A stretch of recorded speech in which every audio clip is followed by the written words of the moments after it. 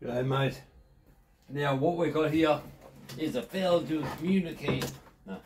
This is the before saw. It's been up to, it's been on holidays, which I can go on holidays. It's been up to Fraser Island. They're doing some fencing work up there. And the pull cord has come out. Now I have fixed the spring in the factory unit. I think the spring's broken because there's no tension on that at all. So we'll pull that out because the guy's going back on Sunday. So tomorrow's, today's Friday, so he's got the day off tomorrow. He's heading back up. So I thought I'd just do a quick video. I'm going to replace it with a Chinese one because I happen to have that in the shed. I've got two of them. I carry some parts, things like this. He's one of my mates. He's what's his name? New Star Construction. He's one of my sponsors. He bought me a few saws over the years. Just a nice bloke. Got work done, call him. He does fencing, landscaping, that type of stuff. These are Phillips heads. Different. One's a torque screw. That's not really a problem. Hardly lights in here, guys.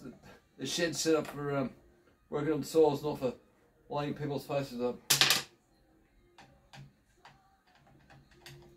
I tried moving the light above my head. A bit blind at the moment, still I can't see. It's a LED light of some type.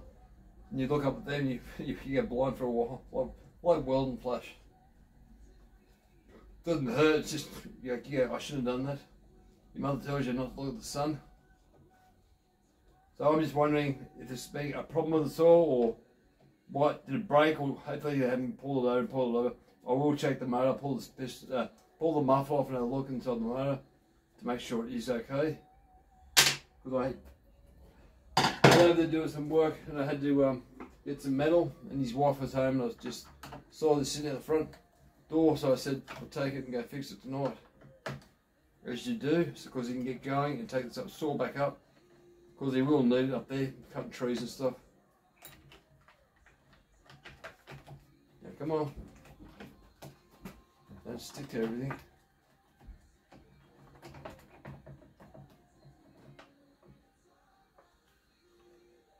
Yeah, spring broken. Oh, that's a pain in the bum. Last time I was playing with this, working a lot. The screw that was in this part here, that connects up to the pores in the facade, that screw came out, the whole thing unwound and popped. And I had a lot of trouble getting the spring back in there. I watched a guy on the University of YouTube. He puts the spring in and hangs onto it, and you feed the spring in. Keep going around and around and around. So, yeah, round and around like that. Pushing the spring into the groove. Well, I did that about 20 times, but I finally got it to do it first time. But when things play up more than twice, yeah, that's not right. The screw in here is back there. So much movement. Bugger. So I put a bigger screw in there last time, so it had more meat to hang on to. But I'd say that screw hole's no good. So we'll change to a replacement, because this store has done a lot of work. So things go wrong, I replace the oil on it, that played up, replace the pulse line, that played up the first time, which almost cooked the motor. Just melted the pulse line. I don't know why I did that. Well, we didn't melt it, put a hole. Oh, look at that. Gorgeous, look at that. Nice plastic, nice and clean. It's got the wrong sticker on it. Not the right colour either, it's more of a brown orange. But that's nice. Alright, we'll make sure the wiring's where it's meant to be.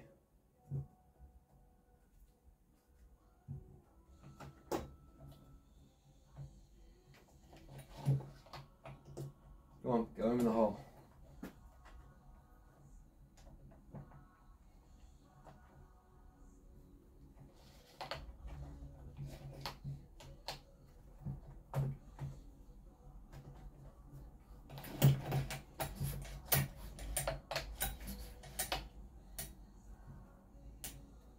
Well, I don't know if this will fit. Where's my torch? That lines up. That lines up.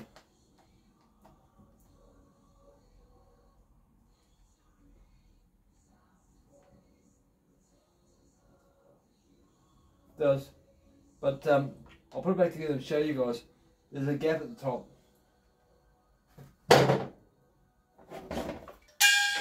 So not 100%.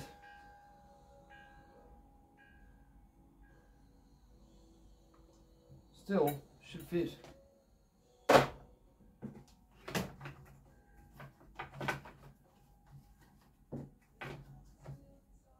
Yeah. What do you got for?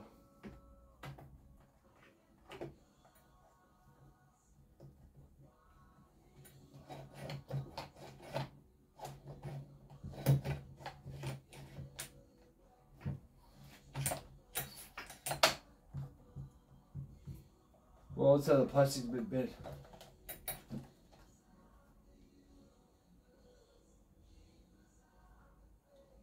Yep. So it's been squashed in transportation.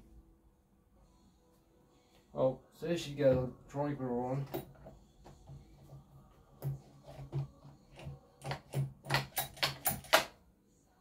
You do that, you give it pores, it'll find its way into between the pores and go where it's meant to go. You use it. I've never played with a big saw. There's plenty of guys out there who want to, so if you want to buy a clone, learn different things. I did small saws first. Make a mistake, they're cheap. It's going to be fun. I'm just going to go down the hole. Yep, there you go.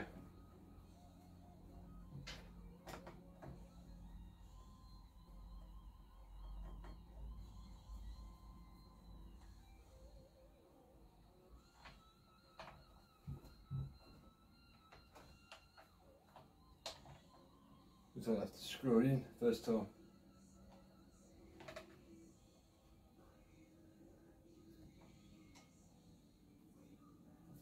Right, go on. There you go. Going in. Awesome.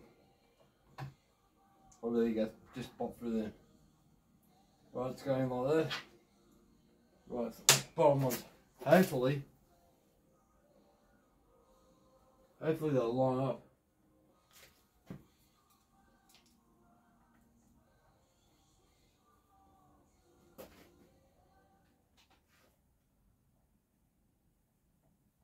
Hopefully they'll go in. Yeah, it's going in now. I just hope it lines up with the starter part. It doesn't catch and carry on like this. So I'm putting everything just loose. Where's the other screw?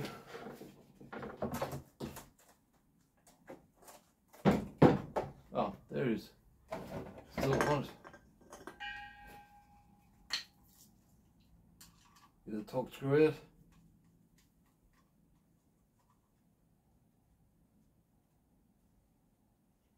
It's good having spare parts. I hate waiting. You buy something from China, it can take about 3 months sometimes. Come on. So you're gonna buy them in a big lot if you can afford it. Like Christmas. Who doesn't like getting chainsaw parts? It's like me, I used to play with a lot of technical Lego when I was young. And chainsaws are very similar. You pull apart, muck around, but they have more power. I love the power. Like with a chainsaw, you don't care about fuel economy. If you're V8, they suck too much fuel. You get shitty with it because it's wasting too much fuel. So having a V8 is fun, but it costs money to run. Chainsaw, you want to cut that firewood up as fast as you can.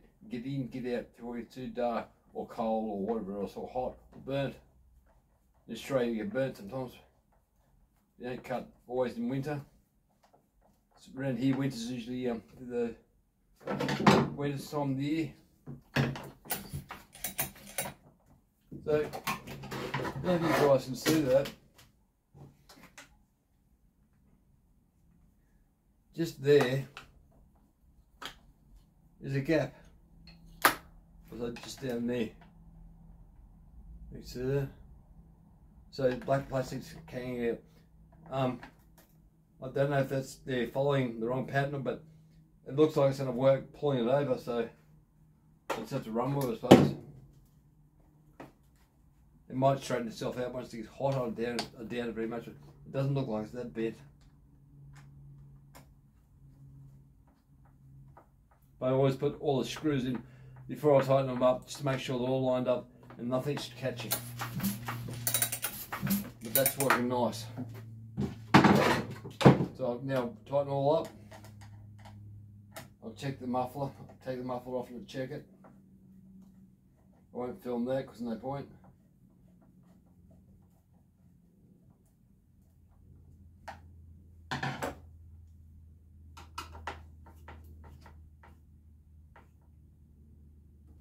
Tighten them all up. Always cross when I do the tighten if I can. I'm not a mechanic, but I've worked on nearly everything you can, tractors, cars, trucks. Because I've never been a rich person or rich man, now I can't work.